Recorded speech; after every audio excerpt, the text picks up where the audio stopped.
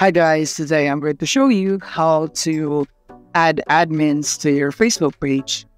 So let's get started. So first what you want to do is go here to the Meta Business, and then here you want to go here on all tools, and after that go to page settings, and after it has been directed here, go to page rules. And now you are here, type a name or a friend's email. In Facebook, you can type it here, and after that, it will be sent to their messenger that they've been decided to be someone here.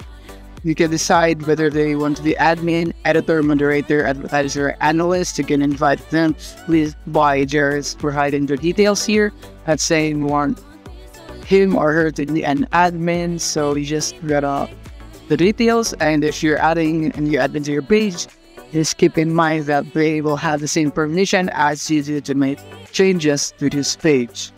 So once you have done this, provide the email or names, then choose the role. You can just click on add, and that is how you add an admin or other roles to your Facebook page.